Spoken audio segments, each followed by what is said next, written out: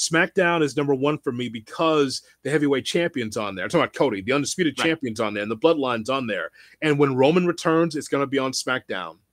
Yeah, 100%. And when Jimmy Uso comes back, it's going to be on SmackDown. Here's what we know about WWE under Triple H. It's a slow cook. He's taking his time. And it's kind of old school in which we're going to give you a little bit of red meat, but ultimately come to the PLE. It's going to deliver. We're going to give you what you want in the PLE. It's kind of like, this is the reason why we have Raw and SmackDown. We're not going to give you a 60-minute classic like we saw with MJF and Ospreay. You're not going to see it on Raw and SmackDown. But what we'll do is we'll give you a little bit.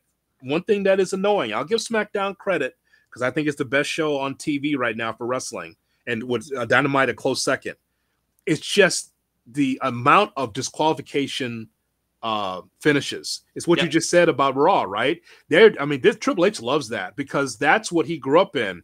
If you have a disqualification finish, they'll come back for more, right? Well, yeah, but still, I like to have a finish every now and then on those big main event matches on Raw and SmackDown. I like to have that a little bit more often. So yeah, I agree. And honestly, what it does for me is it just makes some of the matches more skippable. Like, we're going to see Sami Zayn and Dragunov again. We're going to see Sami and Braun again, where it's like, all right, I can skip over this. I'm going to see it at the PLE. Why do I need to watch on Monday or Friday? Another gripe about SmackDown, and it's more recent and literally this past week. One, Jacob Fatu is a star, and it's crazy what they're doing with him.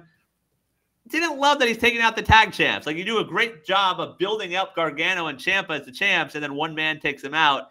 You're sort of cutting out the legs from your tag champs, which sort of felt like a Vince thing this past week. Maybe Jacob Fatu will be the tag team champions. That it'll be the 2-on-1, and he can win the tag team championship. I felt good. We were going in a good tag team direction, and then we weren't. Well,